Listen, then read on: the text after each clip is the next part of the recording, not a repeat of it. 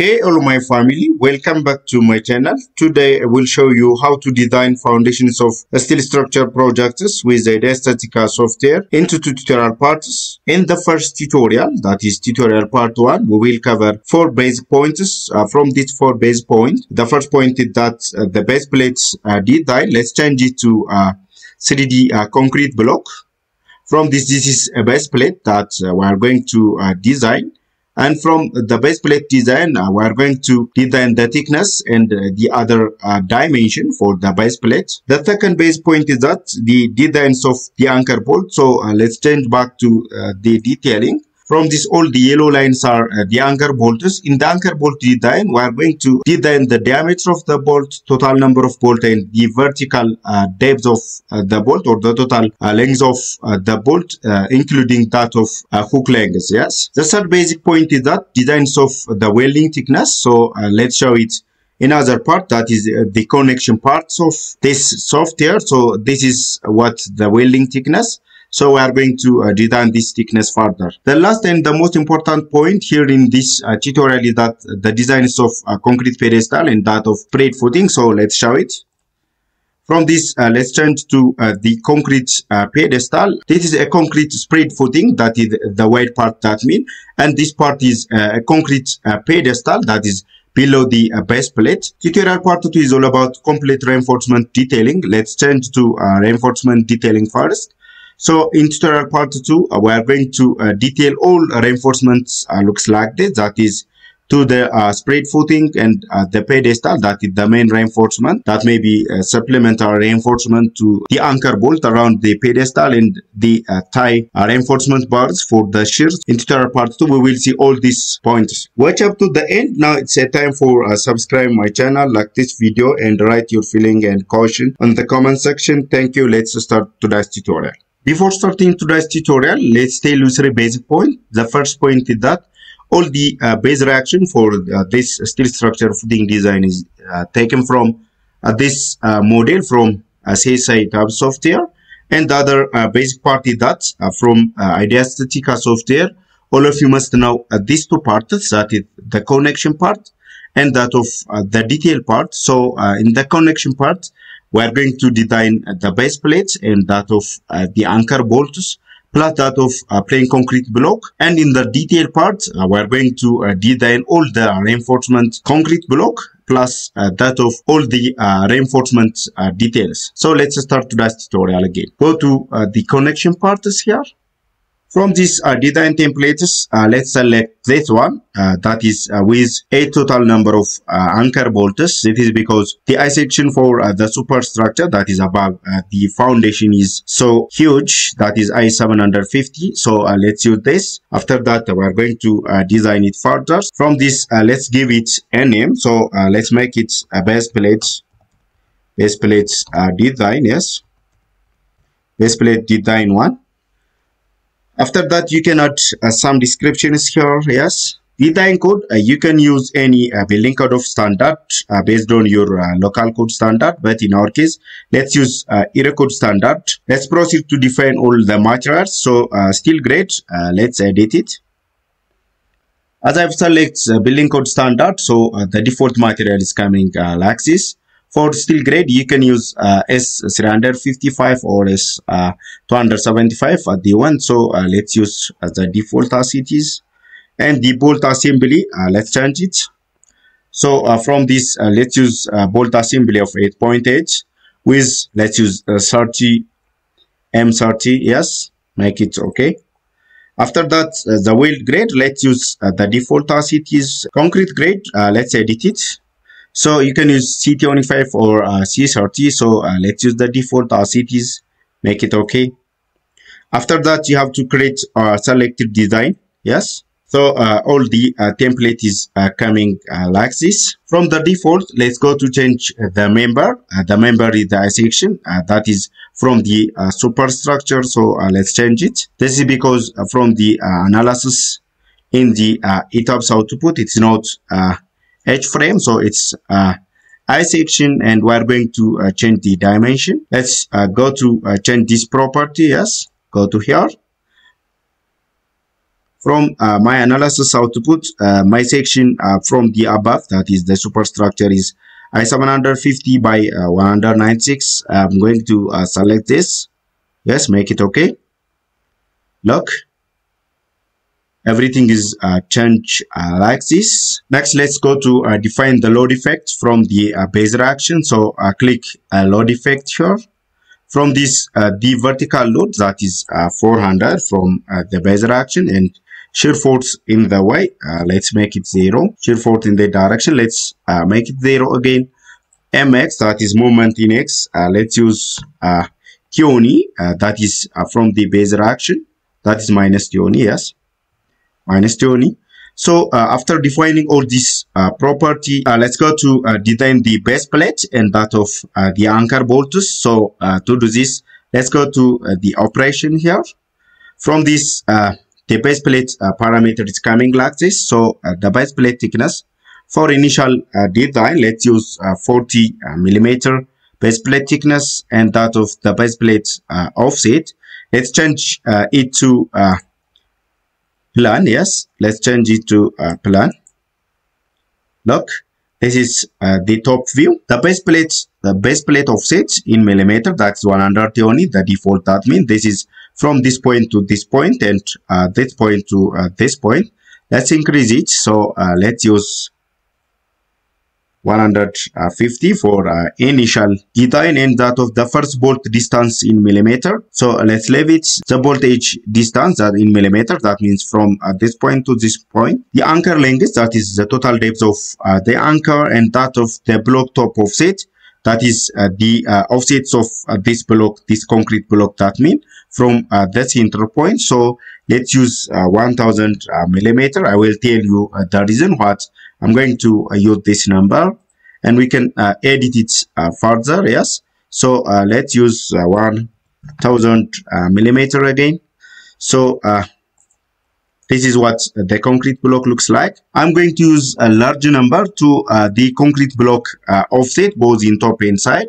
This is because later in the IDEA StatiCa detail part, we are going to cut some parts to consider it as a split footing and that of the pedestal. So let's go to the weld part, but we cannot edit something here. So to solve this problem, let's go to the operation again. So right click here. So you have to explode here. So after that, you can edit any data again. So the base plate, let's leave it as it is, and let's go to the anchor one. From the anchor one, let's go to use anchoring length, that is the depth of the anchor. Let's use 900 millimeter. Yes, the anchor type, you can use straight, or you can use the washer plate with circle. Look at the end. And you can use also the hook. Yes, let's use the default for the hook length. So after that, let's proceed to the weld. So the weld thickness at the flange and the web, both let's use 6 millimeter thick. Yes, let's increase it to 6. And the foundation block for the concrete grade, let's use the default. This is because we are going to define it before. So the offset is also the default that we are going to define before, and that of the depths, let's use 2500 millimeter depths. This is because we are going to cut some parts again. I will show it later. Yes, it looks like this. The shear force transfer mechanism, let's use the anchors here. You can stand off, that means the point around this. You can use a gap, or you can use a mortar joint. Yes. After this, let's go to design, or let's go to analysis or model. Before proceeding to the analysis part, I missed one basic point. So let's change it to top view, and I will tell it again. So let's change it, make it top view. So look, the arrangements of the anchor bolt. Before that, let's increase that of the base plate clearance. So let's make it 200 mm, the offset distance. That means, yes, let's change it. And that of the left, let's make it 100 millimeter again. That is actually good. Let's change it to 150. Yes, 150 millimeters. Now it's good. After that, let's go to tell you some basic point for the arrangements of that of the anchor bolts. Let's increase some bolts around this point. So let's go to let's make it 0. This is because to make it around at the center, you can rearrange all these anchor bolt location by changing all these numbers. Yes, by changing all these numbers, you can rearrange it. After that, let's proceed to the analysis. Let's go to analyze the model. So let's go to the check menu here. From this, make it calculate. That means analyze this data. All the analysis output data looks like this. So the plate is good and that of the anchor is failed. So the weld is good again and that of the concrete block is good. So at the anchor is failed, we're going to go back to that of the IDEA StatiCa detail part. After that, we're going to add some supplementary reinforcements around the anchors, and we're going to divide this concrete block to that of pedestal and spread footing. That looks like this model that mean. So let's go to do it. To transfer all this data in the detail part of IDEA StatiCa, that means the assigned force and that of the plate geometry, plus the anchor position, the concrete geometry, and all the analysis result. Let's go to the RC checks here. Let's save our model as IDEA file, that is an IDEA detail. So let's use this name. Yes, let's change it. Let's use this name. Footing with pedestal and base plate design for tutorial part. So make it save. Look it, IDEA StatiCa detail part is opened automatically by including all that data, that is all the assigned force and that of the anchor position, the plate geometry, and so on. Let's go to further design this as IDEA StatiCa detail. Let's go to model entry. From this, we are going to use a negative volume. Add around this. This is because to make our concrete pedestal that looks like a column. So from this, let's select a negative volume. Our negative volume is coming like this to make our pedestal and that of the spread footing. So from this, let's edit our negative volume. So from this, let's change the position first. So that's from this, the surface and the edge. So let's change the edge as edge 3. Yes, edge 3. We cannot change this edge. You have to only change the surface. So let's make surface 4 around this. That means so. Let's show it again. This is what our negative volume. So the dimension is not good. Look at the dimensions of the negative volume is less than that of the concrete volume. So I have to increase the width of the negative volume here. So the width is, let's make it 4 meters. It's greater than that of the concrete block. So it's good. After that, we are going to define the depth for that of the negative volume. So the total depth of the concrete I have used is 2.5. Yes, as I told you before. After using 2.5 concrete depths, we are going to use the footing, that means the spread footing part, as 0.7 for initial design. From here, the total depth is 2.5. So the negative volume must be that of the part of the pedestal. So let's use 1.7 depth of negative volume. Let's make it 1.8. Yeah, 1.8. After that, the depth of the spread footing is 2.5, the total depth, that means, minus that of 1.8, that is the depth of negative volume or that of the concrete pedestal. Yeah, and the base point is at the height. Yes, the height means this height. Yes, this length, that means. So let's use 0.7. Yeah, let's use 0.7. Look it from this to this. So let's position it. Yeah, let's position it.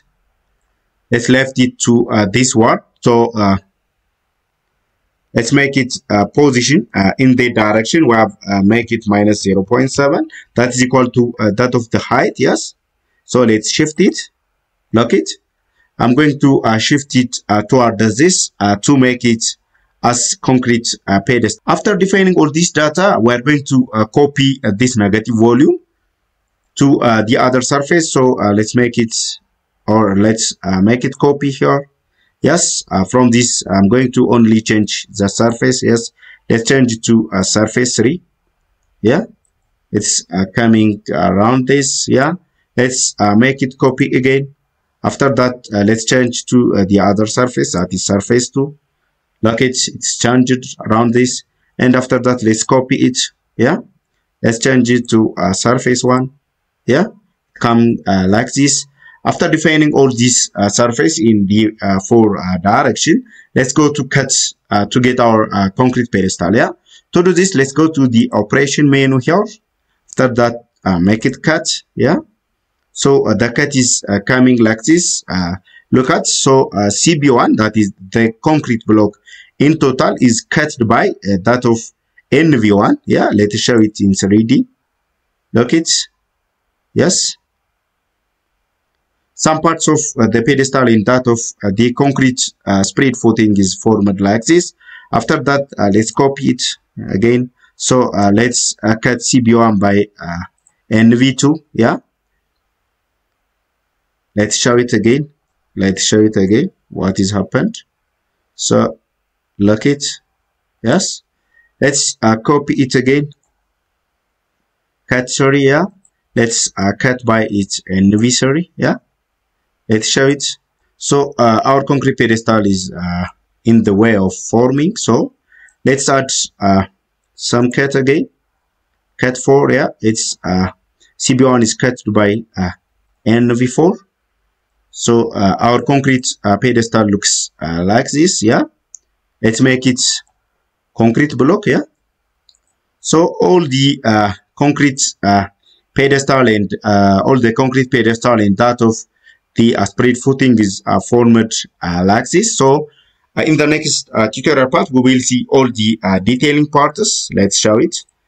We will do this detailing together. Yes, this detailing together for both the concrete pedestal around this, plus the tie-bar and the supplemental reinforcement around the anchor bolts and that of reinforcement for the spread footing. Thank you. Goodbye. Don't forget to subscribe, like this video, and share to others. Have a nice time. See you there.